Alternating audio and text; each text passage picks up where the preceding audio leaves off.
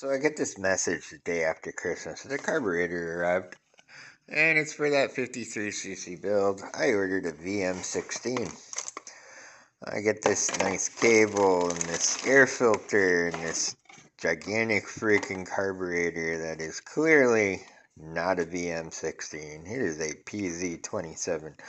They sent me a 27 millimeter carburetor. I checked twice just to make sure I didn't screw up.